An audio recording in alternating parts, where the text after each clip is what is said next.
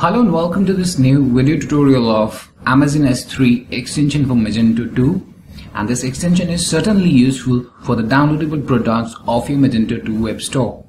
And using this extension, the admin of the Magento 2 store can upload files of the downloadable products from their local disk to the Amazon server. After uploading the files, the admin receives a link using which the customers would be able to download the file from the Amazon server directly. So this provides a faster site load or page load.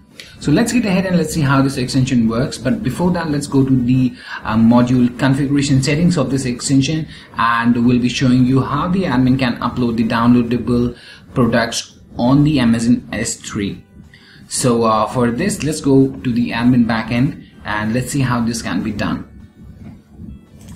So I've already logged into the admin backend panel of the Magento 2 web store, and now I'll be navigating through stores, configuration, and on the configuration page under the webcool block you'll see the Amazon S3. So here we have the general settings for this extension, and we have a number of settings as well. So let's go through each of the settings one by one. So the very first option that we have is allowed files to save on Amazon, and we have an option as yes and no for this. So to save the file on Amazon server, you need to select this option as yes. Otherwise, if you don't want to save the files on Amazon server, you can select this option as no as per your requirement. After that, we have the access key ID. Now here you need to enter the Amazon server access key, which you will get after creating an account on the Amazon S3. So that access key ID is to be entered here. So that would be for your AWS account access key ID. After that, we have the secret key. The same is here as well. So enter the Amazon server secret key that you'll get after creating the account on Amazon S3. So you'll have both of these keys, the access key and the secret key, after you have created an AWS account there. So both of those informations or the keys have to be entered at their respective places here. So now we have the bucket name. So a bucket is basically a section that or a place that stores the entire data. So here what you need to do is you need to enter the Amazon bucket name which you have created in your Amazon S3 account. So the bucket that you have created, that bucket name is to be entered within this field here. After that, we have the region. So here you'll enter the region of the bucket where you want the bucket to reside. So you need to select a location where your bucket would reside. The region name should be as you have mentioned the region while creating the bucket in the Amazon S3 account. So you need to select the exact region for your particular bucket, the exact region that you have assigned. So here you will select the exact region, and after that you can click the check bucket availability button. So to check the bucket availability, if it would be available and exists in the Amazon S3, it shows the message as available. Let me show you that. So I'll be clicking the check button. So here you can see that it shows that available. If I change the region for my particular bucket that I had created, and if I select the wrong region for this particular bucket and I click on the check button, you can see that the status says the specified bucket does not exist. So you need to select your correct bucket name, and you need to select the proper and the correct region for that particular bucket that you've created. So I'll be selecting this as US East Ohio. Now I'll click on the check button to check if this is correct or not, and it says it's available. Now after making these settings, I just need to click on the save configuration button. So that was the configuration settings for this extension in the admin backend panel.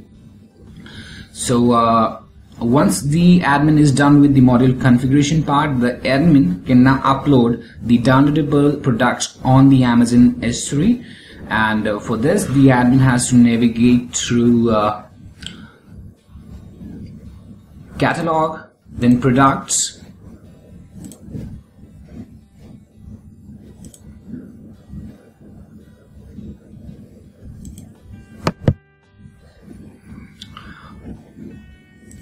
And here on the products page, we'll go to the add product add product option that we have, and here we'll select the downloadable product type, and we'll click the downloadable product type, and this navigates us to the new product page where we can create a new product. As you can see, the new product page has come up. So now what we'll be doing is we'll be filling up the basic information for this downloadable product, and we'll be uploading the files for the downloadable product as well. So please remember, the admin will get the Amazon S3 link only after saving the downloadable product successfully, and after that the customer will download the downloadable product from the Amazon server just like any other downloadable product from the local server.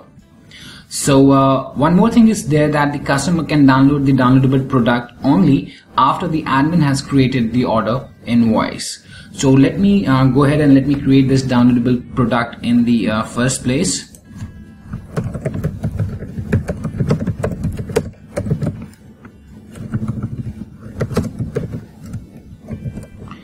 I'll say the price for this, and none. For the time being, I'm just filling up this information in stock, catalog, categories, and okay. And after that, I'll just go to the section that's the downloadable information section, and here I can add the downloadable files for this particular product, downloadable product, and I can set the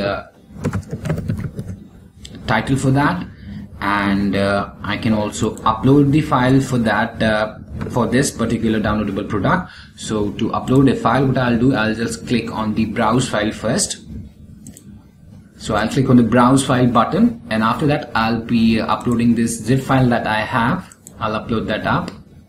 So you can see the file is getting uploaded. And here you can see that the file has been uploaded.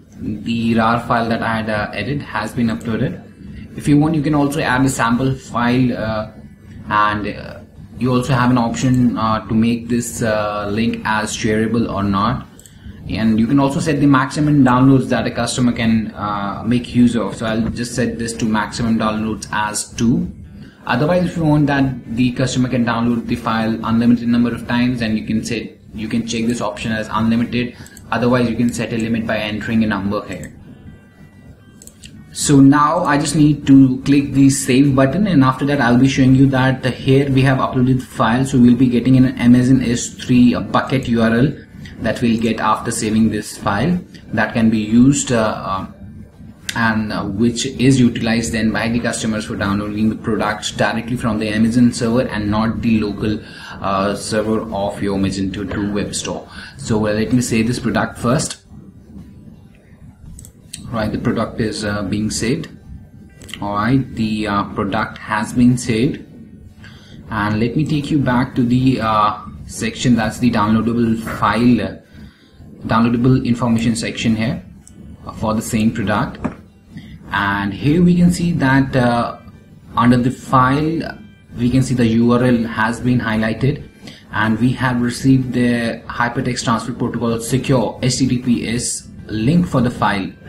And here you can see that we have the bucket name, and after that we have the region name as well, and after that we have the downloadable file link within this.